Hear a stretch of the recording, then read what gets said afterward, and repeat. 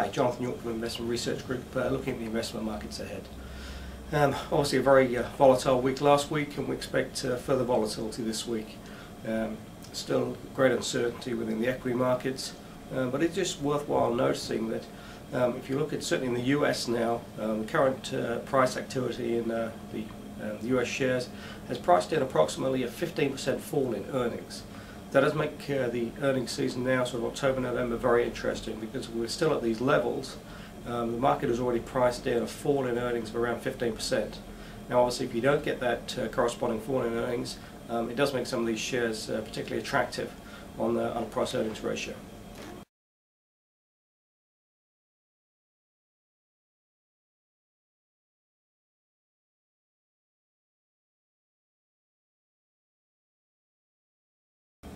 So it does make it very important to try and look at the bigger picture here. Obviously this week in the US we've got the annual Fed meeting at Jackson Hole, and it'll be very interesting to see what comes out of that, if indeed anything does. Still further mutings out there about QE3, and it'll just be interesting to see if anything does really come out of that.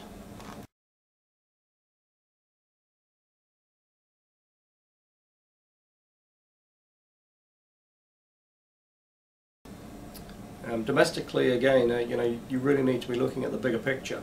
We're now in the middle of earnings season here in New Zealand, and we've seen some pretty encouraging earnings coming out from some of the larger companies. Fletcher Building, Newplex, Telecom, Port Otago have all performed particularly well, and their earnings were certainly a little bit ahead of schedule.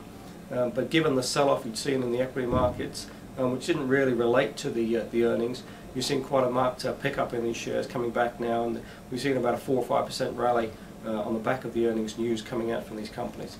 So I say it is important to be looking at the bigger picture, and just bear in mind why you're actually buying the company and looking at their earnings, rather than just getting caught up in the general sort of fear that seems to be taking place in the market at present.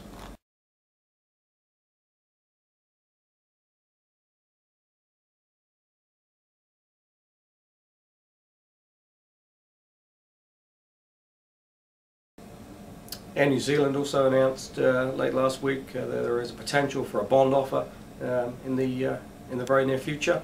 Now if you do have any interest in potential fixed interest, call us on 0800 867 323 just to register your interest, and then as soon as we get details of the bond offering, if indeed it does come through, we can then forward those to you.